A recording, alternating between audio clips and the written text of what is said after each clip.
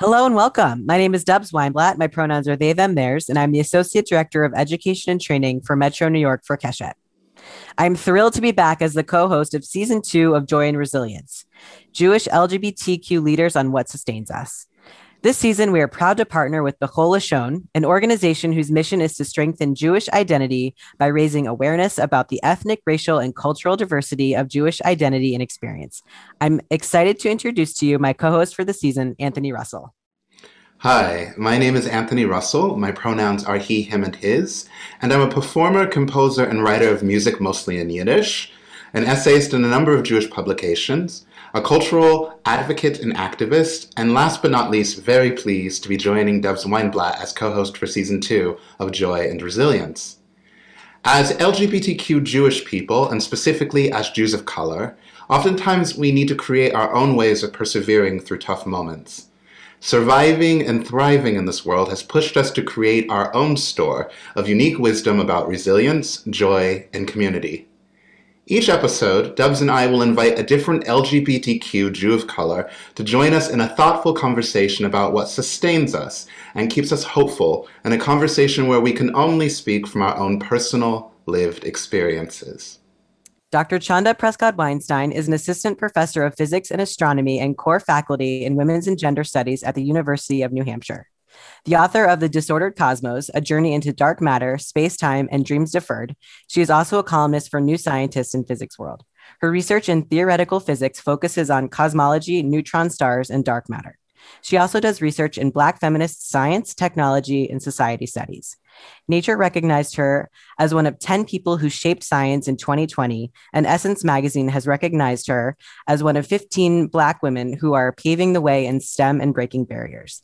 A co-founder of Particles for Justice, she received the 2017 LGBT plus Physicist Acknowledgment of Excellence Award for her contributions to improving conditions for marginalized people in physics, and the 2021 American Physical Society Edward A. Bouchet Award for her contributions to particle cosmology. Welcome, Dr. Prescod-Weinstein. Thank you for having me, and please call me Chanda. Okay, welcome, Chanda. Thank you. Yes, thank you so much for being here with us today, Chanda. So, in an incisive essay recently published from catapult.co, you identified a dynamic, even, I guess it could be called a certain economy, that comes out of not only your personal experiences of being a Black femme in the field of science academia, but also from being asked to reflect, recount, and to be a resource in response to those experiences. That being the case, it's actually a relief for me to be able to ask you, instead of disparagements or marginalizations you've experienced in your work as a theoretical physicist, what has given you joy? Yeah, so I still really like doing the work when I get the opportunity to actually focus on it, which I think when I was a junior person, before I became a professor, I didn't realize how precious those moments would be, because there's so much time that we spend as faculty doing administrative stuff, going to faculty meetings, committee meetings. I really like my meetings with students, but it also means that I'm not calculating during those times. And so when I actually have the moments where I can sit down and just kind of think for myself about science, I still really like that. Sometimes I'm in collaboration meetings with I've been working on this neutron star project with one of my students and with some collaborators at the University of Amsterdam. And I'm looking at some things relating to dark matter, and it involves looking at a dark matter model that was developed by my late postdoc advisor. And who was named Ann Nelson. She passed away a couple of years ago. But it's such a reminder of how creative Ann was. And it's really fun to work with her work and to kind of see her brain at work in the work, even though she's no longer with us.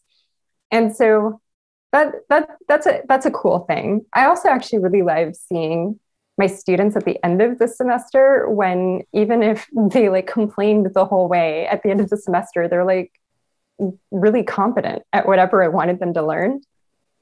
I'm totally one of those professors who's like, if everyone's earned an A, I'm excited to give everyone an A. Mm-hmm. So that's cool. That's really cool. I'm just imagining a group of adult students complaining and being like, "Aw," but then at the end, we got this. It's just a nice image. Yeah, for me to think about. I think part of it is that the way that students are socialized to participate in their education is very much like tablets are being handed down to them, right? And that, you know, they're just supposed to wait and take things in. And I focus a lot on the idea that, you know, the only way out is through. The only way to really develop the skill set is by working through problems, by working through the material. I want them to do the reading. And that can require a kind of hands-on involvement that they're not used to. And I think that because grades are so important and so heavily emphasized, that they panic about, am I going to mess this up? Am I not going to get the high grade that I need for my med school application, whatever it is? I hope on the other end, they see that I'm like fair in how I handle that, because I also try and give them different ways of showing their competency. So everything's not riding on one exam. They have presentations so they can show competency through oral presentation. Their final exam is take home. So they only have one timed test and those kinds of things. So I try and build in different ways for them to be motivated and to show off their competency. But I think because of the way that education tends to be delivered, it can be stressful because it's outside of the norm. But I do think it's better for them, or at least that's what I'm telling myself, since those are my classes. Yeah. I think so. I think those are skills that can be applied to other parts of life and like really important to understand. And I love that idea of the only way out is through. Which I think is I picked that up from a TV show, to be honest. There's a similar Sarah Bareilles has in one of her songs, Uncharted, in a live version, she says something very similar to this. And I thought she made it up. And then she was like, no, I didn't make that up. But it's such a powerful way to think of like, you got to get through it, whatever it quote unquote is. I definitely, I think that the way that I think about it is I'm often going into the class thinking, yes, there are some things about astrophysics and cosmology I want them to know. Those are the last two classes that I've taught. But also there are some skills I want them to have that are widely applicable. So the class I taught last semester was a graduate course. And so I wanted the students to feel confident at picking up a research paper on a topic that they didn't know super well and learn how to take pieces of information from it, even if they didn't understand everything that was going on, because that's a really key piece of how we do scientific reading.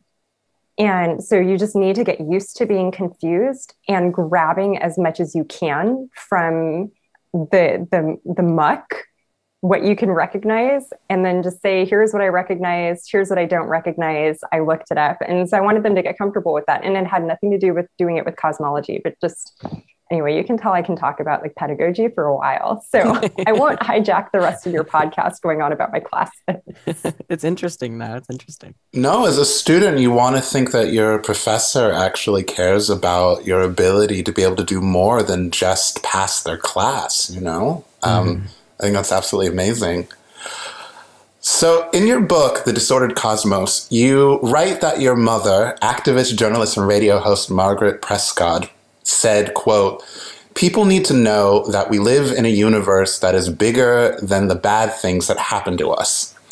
And like the first time I read that, I just really felt that in my bones. I think it speaks to one of the themes of the show, resilience. So I was curious if you could tell us what the word resilience means to you, and from what or where do you happen to find resilience? The first thing that comes to mind for me when I think about resilience is, I guess usually I frame this as persistence, but I think they're related, that it's one of the most important qualities that a scientist can have, because doing science is living at the boundary of what humans understand and what humans don't understand. So the act of like doing science is really about what we don't know and trying to push that boundary forward. And all you have is questions and tools you've developed answering other questions, or that other people have developed and that have been taught to you, that you try and apply to these new questions and hope that you actually are able to push that boundary forward. And, you know, the universe wasn't didn't evolve with our understanding in mind, whether you believe it was a created thing or whether it just happened or whatever. Human understanding is not like the center of the universe. And so we get knocked down a lot, like where we come up with an idea, it doesn't work. We feel confused. If you feel confused, you're having a very scientist experience, I think is one way I would put it. And so a lot of resilience is required. And, you know, I think coming from the background that I do, my mom was born in Barbados. Her grandmother came to the United States decades before and worked as a domestic servant and sent money home.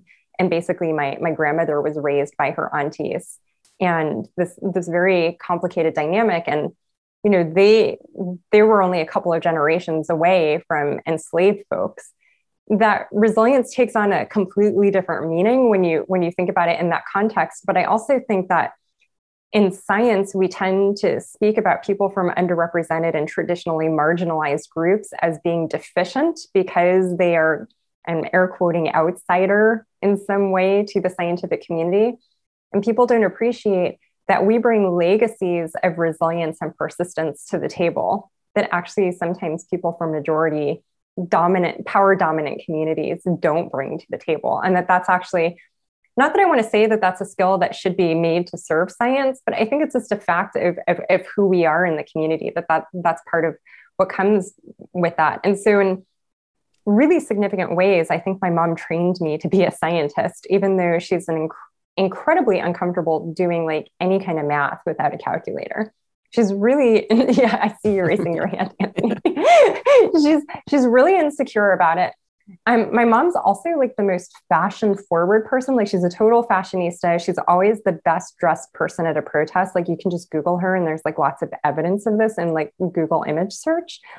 But I'm realizing that she's actually kind of like physics fashion forward. And that when I was in high school, she was like, neutrinos are so awesome. Have you heard it? Have you been reading about neutrinos, Chanda? And I'd be like, okay, neutrinos, whatever, they're in the standard model. I'm more interested in quarks. And of course, like now, I'm like super into neutrinos right now, but I'm like 30 years late behind my mother who like claims she can't do math, but already knew which particle was like the awesome particle. So I really think like watching my mom as an activist, I don't know, I could do a whole podcast about my mother. Someone really just needs to invite me to talk about my mom for an hour. She knew that neutrinos would be trending in your timeline. I mean, that's an immense amount of vision to have. Physics fashion forward. And can I just share like the tidbit about neutrinos, which is that neutrinos are non-trinary. So there are three different types of neutrino. There's the electron neutrino. There's three different flavors. That's what they're called. There's the electron neutrino, the muon neutrino, and the tau neutrino. You don't need to know what any of those things mean, except that there are three different flavors. And if one is produced in a nuclear reaction and it just goes flying through space-time, they will randomly change flavor. Like the electron neutrino will just become a tau, will just become a muon. And there's like nothing saying, like there's no reaction, nothing touched it and said you have to become a muon neutrino now or anything like that. So as a queer person, I've been recently like very into the idea of neutrinos as non-trinary. Yeah, I love that. You bring up a lot of like parallels of queer identity and race identity in your book. And so I would love to just know, like, what did writing your book, and if you read it back, mean to you? And did you learn new things about yourself within that experience of writing this book? Yes. I knew that was coming. What did you learn? Yeah. I mean, so actually I had my computer read it to me because I am someone who like, I need to hear how it sounds before I'm like, this piece is like, is ready to go. And I actually read like a couple of chapters to myself and I was like, my voice will not stand up to this. So I eventually gave up and had the computer read it to me. But I think next time I will plan better and actually have it read out loud to me. so I have this chapter, the anti-patriarchy agender, and it's like a competition between that one and the physics of melanin as being the two hardest chapters for me to write. The physics of melanin was hard because I already had a base for it. I had written an essay in Bitch magazine that had been published. And in theory, it should have been easy because I was just building on it and expanding it a little bit. But my understanding of like race and race science, I work in Black feminist science, technology, and society studies. And so I was continuously like iterating. New research was coming out. Like I quote Shea Keel-McLean in that chapter. And when I wrote the first draft of the book, Shea Keel's research wasn't even out yet. So literally the ground was shifting as I was working through different drafts of the book. The anti-patriarchy agender, I think, was different because I think I am still working through what do I want to say to people about being an agender woman and what language do I want to use. I wrote so many pages that got taken out where I was trying to explain to people that just because I'm using this word in one way, it doesn't mean that you can then go tell someone that they have to use it that way, that you can't talk to trans people like that. You can't talk to non-binary people like that. Queerness, as Jose Esteban Munoz says, queerness is futurity. Queerness is in many ways like science at the boundary of what is known and unknown. And it's always sort of in the unknown. And so to write a chapter where you're trying to tell people how to talk about the ever future unknown, it's hard. And I felt like a heavy responsibility there. And so also let me say, like my first draft of that chapter was such a mess. I sent it to Autumn Kent, who is a mathematician. And Autumn sent me an email and was like, look, honey, you just need to I see some of the things that you're trying to do here, but let me suggest a reorganization. And so let me just shout out Autumn for really helping me find the voice in that chapter. Yeah. I don't know. I answered a question. I don't know if I answered yours. Sorry. No, I love the comparison of queerness being like science. I guess to drill down a little bit of what did writing the book mean to you? I wanted to give a holistic perspective on the doing of particle physics and cosmology. So from my point of view, I really wanted to say there's the facts that we've come to know about particle physics, the standard model of particle physics, quarks, neutrinos, electrons, muons, tau, all the things that I've mentioned already. Then there are the things that we don't know, like dark matter, which is what I work on primarily in my physics research. And I also wanted to say that there's this whole social context to it, that science is a social phenomenon. And so I don't know, it was in many ways like a very scary thing to do, particularly like any of the academics who are listening know that junior faculty in physics are not supposed to write books.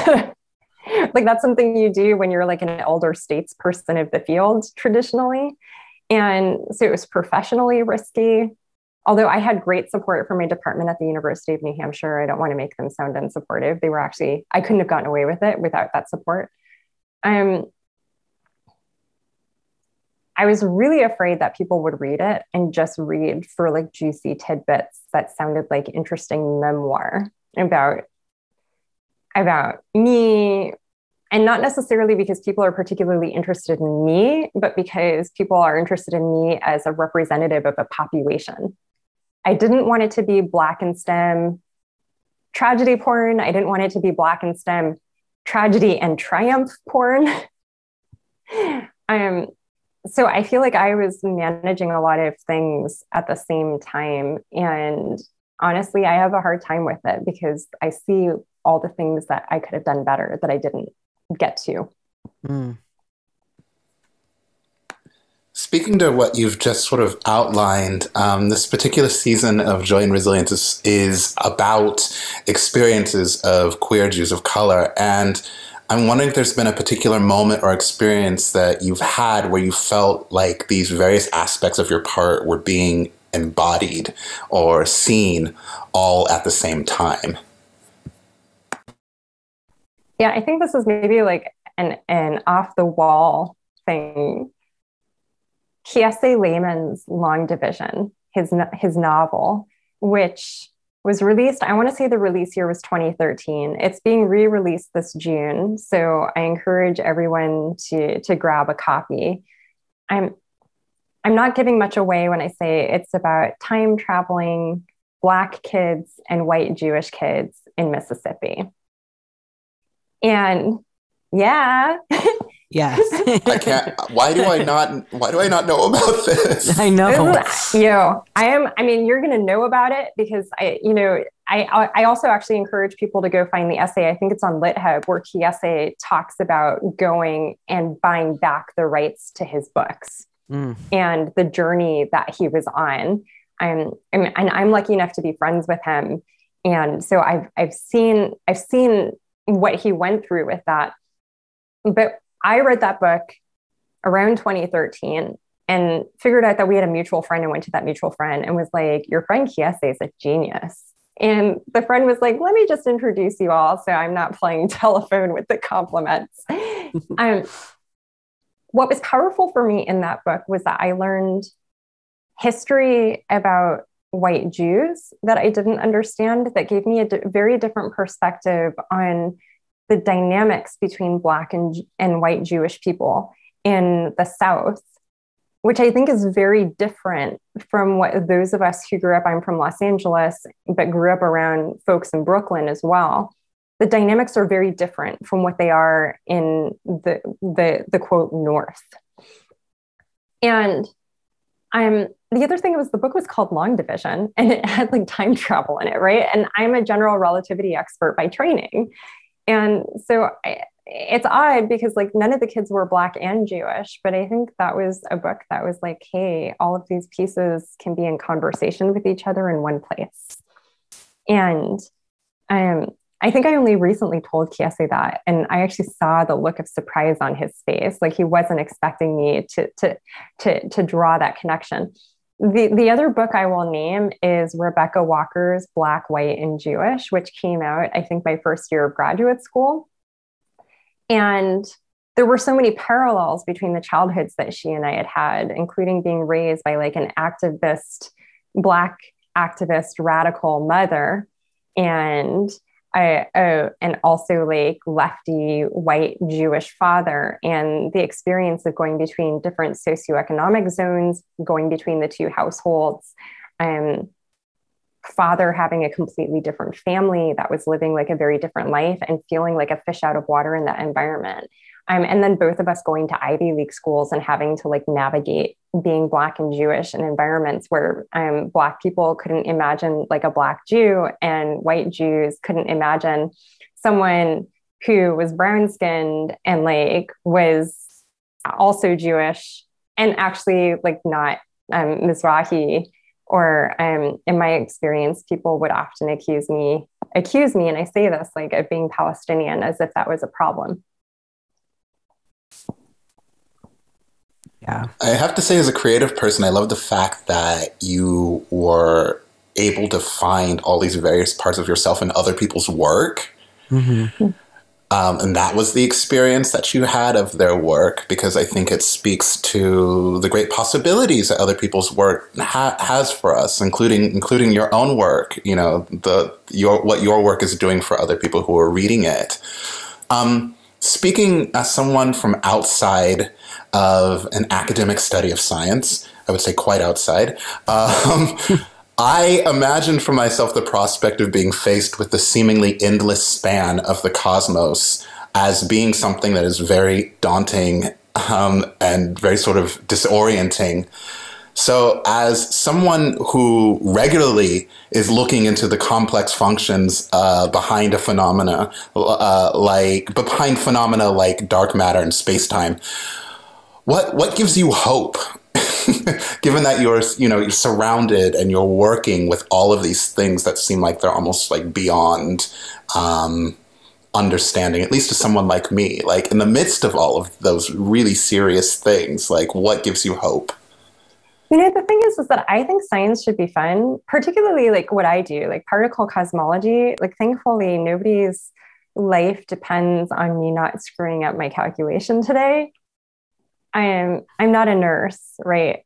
And so people aren't depending on me in the immediacy like that. I still think that what particle cosmologists do can contribute to nourishing people's spiritual well-being. And so that's not to say that our work isn't important, but it doesn't have that immediate like life or death impact on people.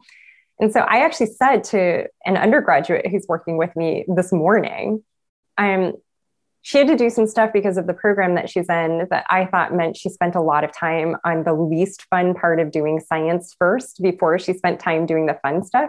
And so I said to her, like, now that you're done with that, I want you to try and have fun with this, because this is just like a cool thing to be able to do. Understanding space-time. It's just a really, really cool thing to do. So that said, I think for me, when I genuinely get hope from realizing kind of our insignificance and preciousness, as I'm paraphrasing Carl Sagan here, and probably the film Contact, based on his book, that we're like really on the scale of the universe, like nothing. The stuff that we are made of, like quarks, electrons, was basically mostly what we're made of, is a very small fraction of the matter energy content in the universe. The universe, we tend to think of like the stars as like, that's what's out there. That's most of what's out there is stars and gas and dust. But actually, everything that we can see in the universe only adds up to about 5% of the matter energy content in the universe. So the universe is mostly what we can't see. And there's something really humbling about that, like truly, truly humbling about that. But also, we are the weirdos. We are what's special. We are what's unusual. Even if there are like 1,000 other, inhabited planets out there or more, we would still be what's unusual and what's special. On a human scale, solidarity gives me hope. I think that solidarity is the core principle that the more that we find ways to enact solidarity in our lives, the more possibility there is of our survival as a species and the survival of our ecosystems and the ecosystems that we depend on and maybe have too much power over, that there has to be solidarity. And the more we enact that core principle, I think the better we will be. So I always feel hopeful when I see people being in solidarity with each other. I just want to say, I absolutely love the way you talk about what you do. Because Thank you. Because for someone like me, it's very intimidating. I think like the first part of my life, I basically considered myself to be innumerate. I was very literate. I could read and write and talk. But as far as what numbers meant to me and what their relationship was to the world that I was happy to read or talk about, it was always very mysterious. And it feels like the ways in which you have sort of explored these terrains, both through you being yourself, but also through your writing, has made it kind of a way in for me to kind of have an emotional experience of these things, in addition to like an intellectual experience of what it is that you do. So, thank you. Sixth grade Anthony, who hated science, wants to thank you. I mean, I guess like I will just, throw this back to you a little bit and say, as someone who grew up playing music and dancing, I actually I just want to shout out the importance of the performing arts in my development as a scientist. And so I look at you as a musician and I'm like, you do math for a living. And so I think part of, I think a lot of people have math trauma and have had bad experiences with, we are definitely a fixed mindset society instead of a flexible mindset society. We tell people that they are either good at math or they are not good at math. And our definition of math is really narrow. So what would happen if we were saying to that brilliant kid who can't stop banging on things because they're a percussionist, that rhythm is a mathematical form, right? So I guess part of it to me is reframing our understanding of what counts and who counts. I think that's all part of the same conversation. I love that so much. I'm enamored. You're a mathematician now. Wow. I did get a B in my last, course of mathematics that I took in college. It was in mathematical concepts. And what I loved about the course was that we really talked about the thinking behind various mathematical concepts. And I was like super into that because I love thinking. It's just, the computation was always really hard for me. So I always wondered if there was something to that. But suddenly I found this kind of way in that was slightly different than the conventional idea of what math was. Like if you talk to theoretical physicists, we all practice our math. Like if you go to my dining table, which should be cleaner than it is, but where I eat breakfast, there's a 1,500-page math book next to where I sit. And often on Saturday mornings, I can be found like doing problems from the book that go back to material that I learned in high school or my first year of college. It's a tool and it's something anybody can be taught. And to maintain the tool, you practice. It's exactly the same as being a musician, it sounds like. Exactly. I mean, I think we, in a very similar way, we have to get away from the genius. Like some people are musical geniuses and some people aren't. That like the people that we articulate as geniuses are usually the people who are just so excited about what they do that they just practice all the time, right? Which definitely my jazz ensemble instructor was constantly grinding this into us in high school. Right, that necessity to become like technically proficient so you can suddenly sort of move on beyond kind of what the basics are. But you always need to come back to the basics. I mean, that's what I've learned, at least in my practice as an artist. Mm-hmm. This has been such an amazing conversation. Yeah. Wow. Thank you so much for sharing with us, Chanda. It was so lovely. Yeah, thank you so much for having me. Thank you. Thank you so much for listening to this episode of Joy and Resilience. To learn more about Keshet, a national organization that works for the full equality of all LGBTQ Jews and their families in Jewish life, you can visit them at www.keshetonline.org.